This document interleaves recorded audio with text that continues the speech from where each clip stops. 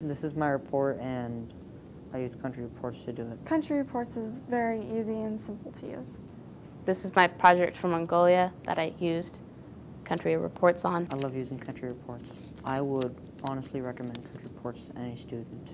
Books, I mean, they are quite useful, they do help, but sometimes they can be like too old and out of date when CountryReports is, up to date. If you use CountryReports, you'll find the history, the culture, just interesting facts about the countries, and there's also photographs that kind of show you what it would be like if you went there. If I'm home, I can just log in and use CountryReports.